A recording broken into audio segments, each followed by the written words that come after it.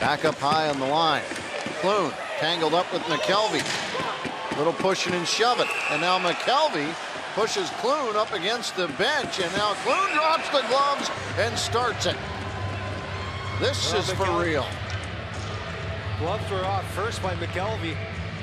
And Clune kind of took a couple, but now he's...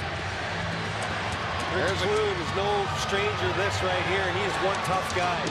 McKelvie's picking on the wrong guy here as he tries to get the jump, and Clune doesn't want this to end. He wants to get up and continue this. His smile on his face. You worry about the guys that smile. I know you don't. You don't worry about those guys because they can look after themselves.